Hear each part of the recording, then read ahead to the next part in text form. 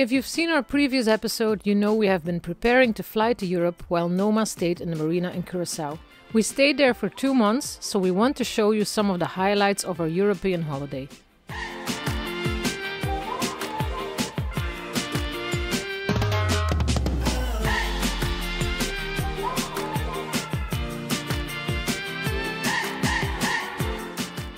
After saying hello to the family, we took our camper and drove to our home in Spain.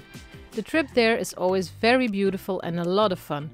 This time we stopped to watch an etape of the Tour de France in the Pyrenees in the south of France.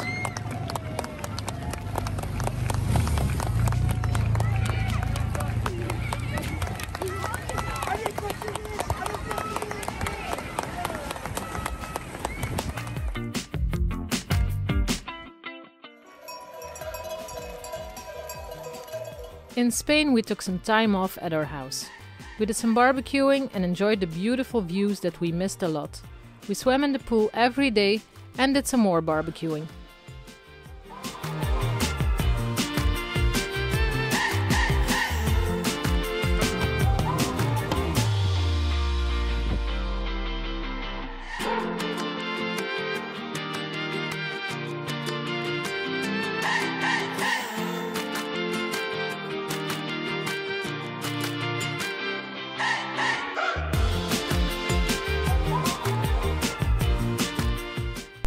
So we're doing some barbecue in our vacation, look. Ooh.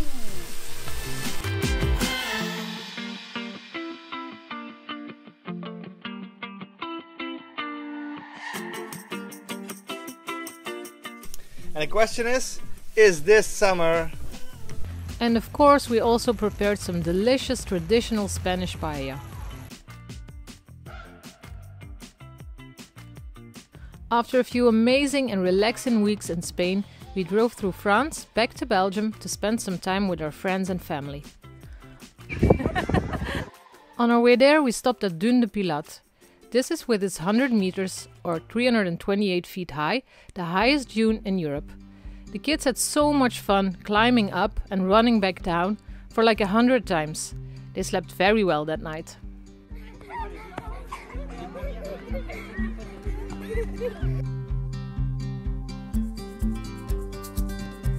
We spent 1 week in a holiday home in France with my family. We had a lot of catching up and partying to do.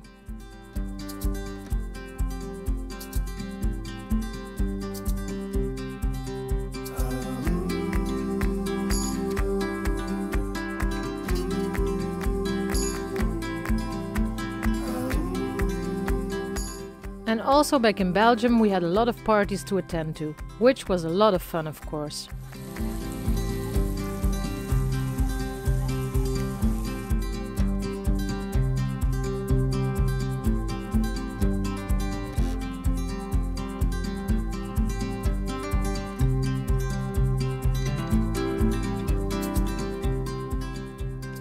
Okay, are you ready? You got a beautiful car. We are going to test this. I don't know what's the brand. You're not coming. Yeah, no, I'm coming. I'm going to film you. Woohoo! Bye bye. What a beautiful private car. Okay. Vamos. Get my seatbelt. Bye.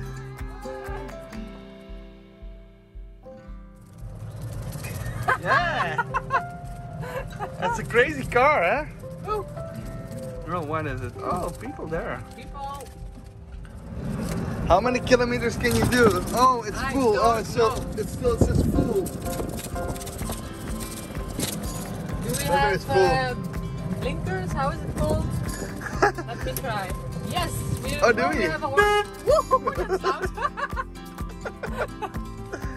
Okay, whoa. Okay, here we go. Hey, that's a nice car. Hey, wish I had that in Spain, huh? Right?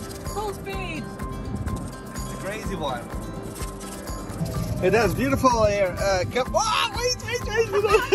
We don't have seat belts, so I cannot hold. I cannot hold there. Wait, I have to hold myself. Don't take 90 degrees corners, please, with this thing. Here you have some cup holders. Hold on, The other one is, oh wait. Okay, go. And you can go on the smallest roads possible, so that's nice to have this golf cart. Yeah, we have the golf cart for 5 minutes and we have so much fun. That's just incredible. It's so great. My first time in a golf cart. I love it. We don't play golf with it. We, just we don't play golf, we just drive around. Time flies when you're having fun, so very soon it was time to head back to Curaçao.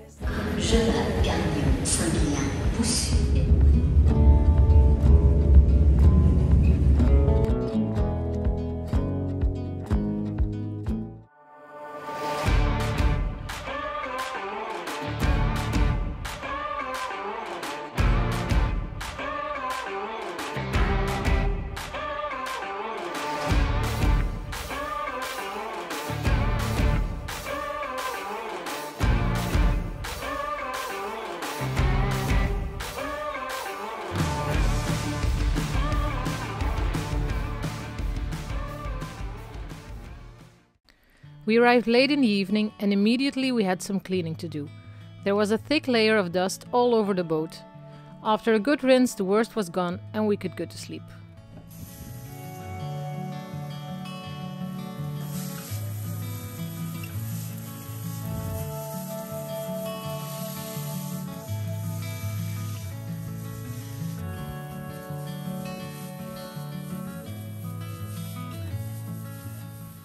In the morning we noticed a bird's nest with 3 little eggs in our lazy bag. After watching it for a while, we concluded that the mother bird was probably too afraid to come back to her nest now that we were back. So we decided to take the nest away. We were going to move out of the marina soon, so they couldn't stay there anyway.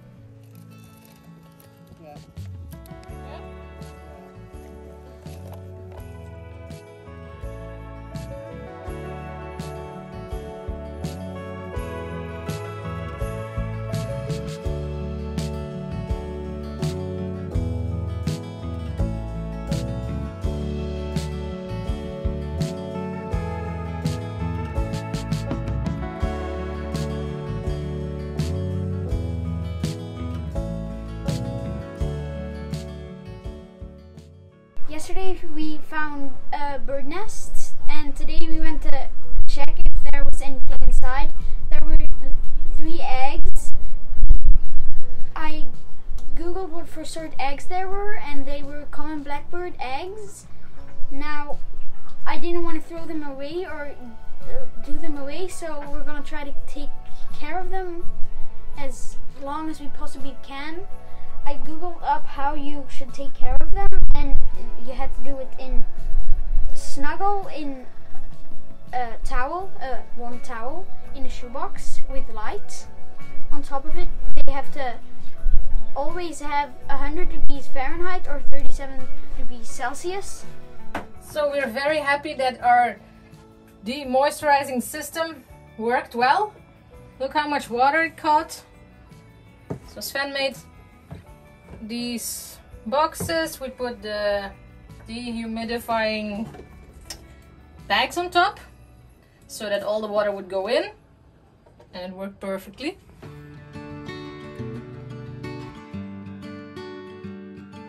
We put boxes like this all over the boat and all of the sinks, so if they would overflow, it would flow in the sink.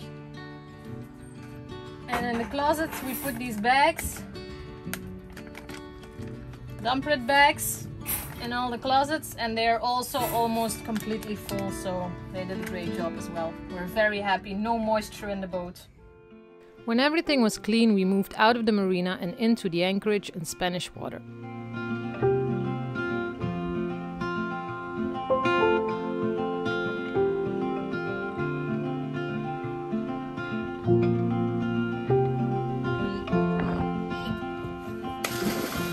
Rainy days don't seem so wet. Stormy nights don't stay. 3, 2, 1, ja!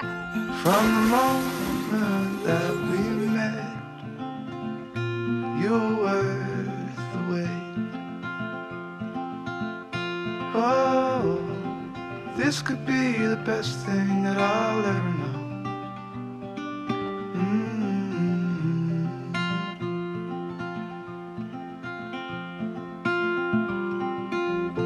talk for hours and never slept. Our holiday in Europe was great, but we had sure missed the life on board. We watched the sun as it slowly crept from the horizon to the place we met. Oh, this could be the best thing that I'll ever know.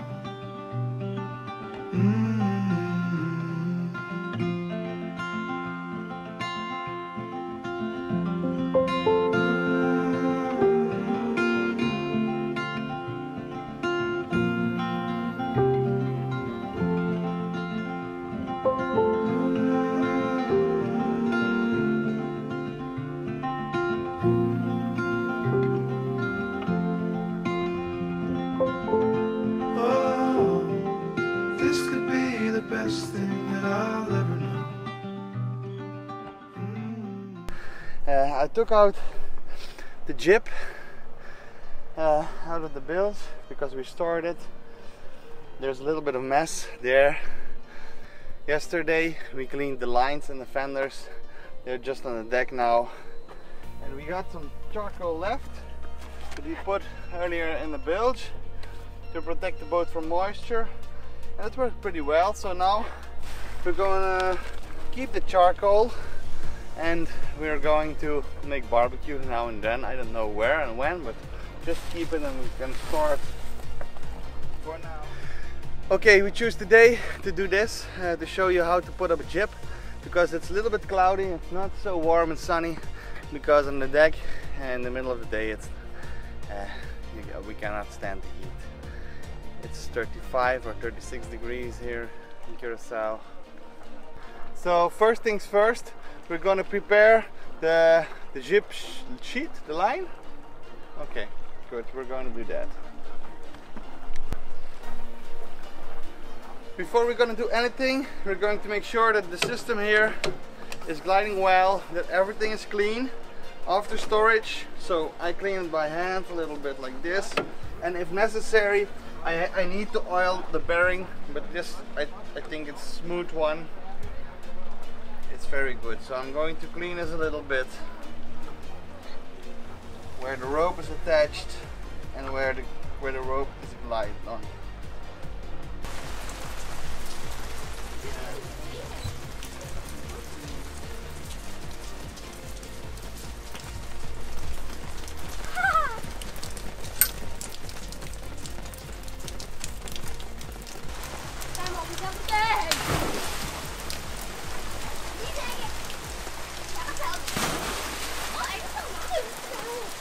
Okay, we have to make this video in between the showers. I'm soaked, but okay, it's nice and fresh now. I'm going to loosen the jib sheet because I secured it here because when our boat was in the marina.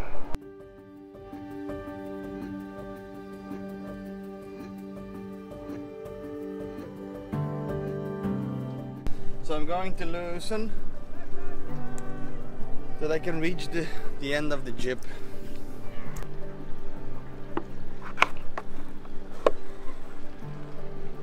So we are going to put this line through the middle here, and then I'm through the hole in the top, and I make a figure of 8 knots.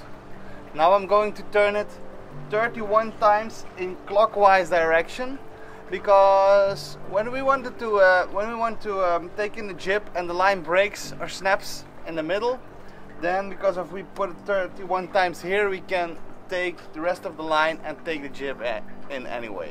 If you don't do that and your line snaps, yeah, you get a big problem. You cannot take the jib in anymore. So let me count now. 1.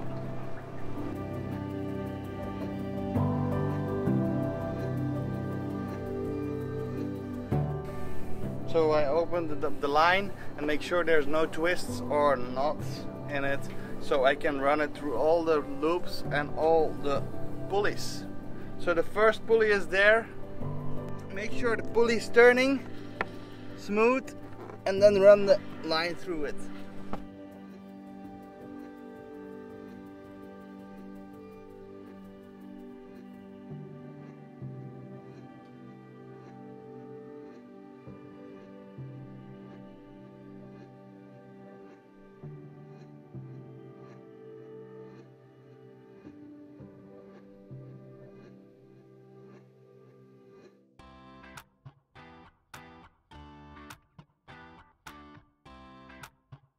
To put that line through the block, it's very easy. You just open the clam, you pull this up with your finger like that, and then you take the line and you feed the line through the block. That's it. Up. And then the last one here, and then we can pull until all the slack is gone. Oh, that needs a little bit more oil. Okay, that's it for now.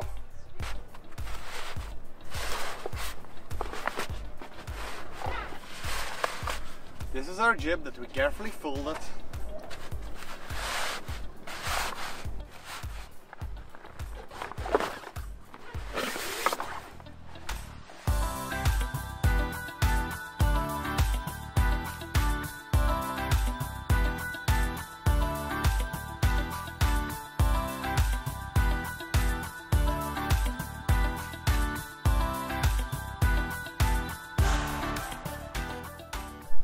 Let me secure this. Good. Let me secure that. Good. So we have attached this line to take up the jib, and then we attached the top of the jib. So now it's important that you glide it well into the right one. You have two glider channels here.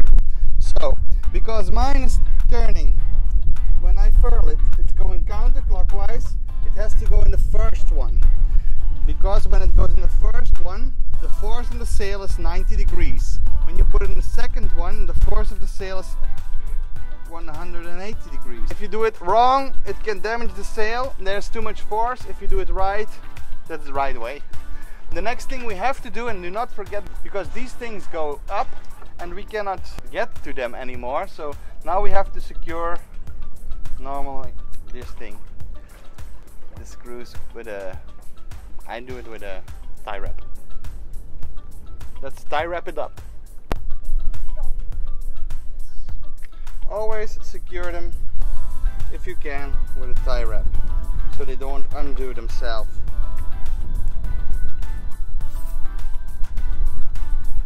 Like this, and then I'll cut it. Right here.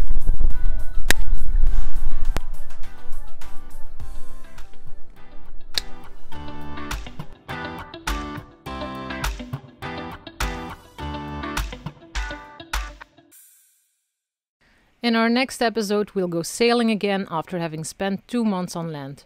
We'll sail to Curaçao, an uninhabited island that we have all to ourselves for a couple of nights. Make sure to subscribe if you don't want to miss it. Thank you for watching, and don't forget to like our video and leave a comment. And if you want to support us, you can buy us a drink by clicking on the link in the description.